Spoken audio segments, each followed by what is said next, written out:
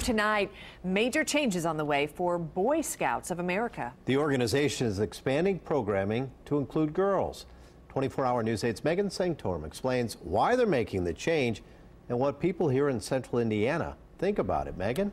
Well, this is something the Board of Directors for Boy Scouts of America unanimously approved, saying it provides more options for parents.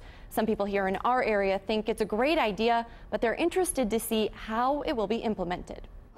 You could soon see a lot of girls involved in Boy Scouts. Starting next year, the organization will allow girls to join Cub Scouts.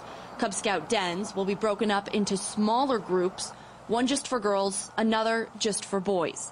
Cub Scout packs will have the option to either be mixed or single gender. I think it's great.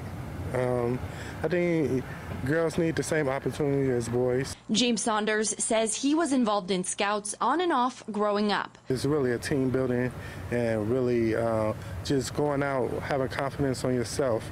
And it's a lot of character building. Others, like Morgan Naylor, grew up watching family members in Boy Scouts. My brother could start a fire with a stick, you know, the stereotypical Boy Scout things. He could. He definitely learned how to tie certain knots. He went camping. He learned kind of survival tips, and I think that is something that he's kind of carried with him. Older girls will soon have that opportunity as well.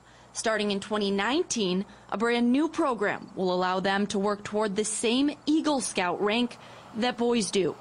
Naylor says she's glad girls will have an avenue to learn those skills, but she's curious to see how the program will be put into practice. Maybe not necessarily making them together, because I think sometimes it's okay for men or boys to just have things that are boys, but I think the skill sets that are learned in Boy Scouts do need to be brought over into the women's world.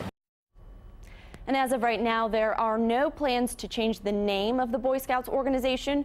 Employees and representatives involved here locally declined to comment. Megan Sanctorum, 24-hour News 8.